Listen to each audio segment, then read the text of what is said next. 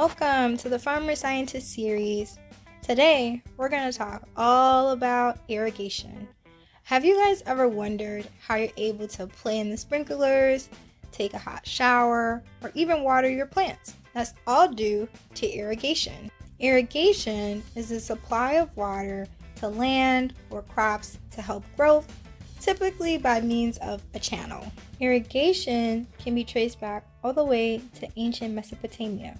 And in today's day, we use it for dams, canals, rivers, and so much more. To get started, here's all the things that we'll need, plus a marker. Don't forget to have your books to help increase gravity.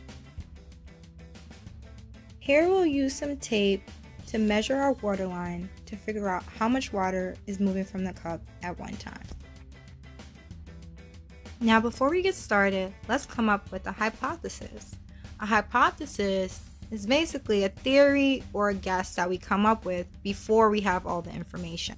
My hypothesis is that the braided twine will move the least amount of water because it is not porous enough, and also that the bandana will move the most amount of water.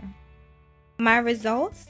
The bandana actually moved the least amount of water, probably because it had the most fabric for the water to have to move through.